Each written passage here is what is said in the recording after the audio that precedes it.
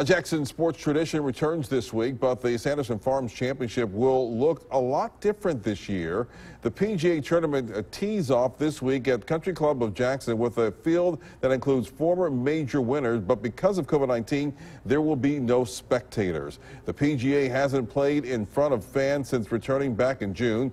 Well, we talked with the tournament director about what kind of economic impact that will have, especially for its main charity partner.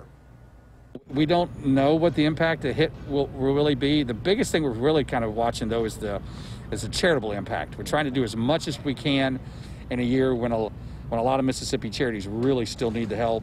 We're hoping that our contribution to Friends of Children's Hospital can be as big as possible. Practice round starts tomorrow. There's a Pro-Am Wednesday, and round one tees off on Thursday morning.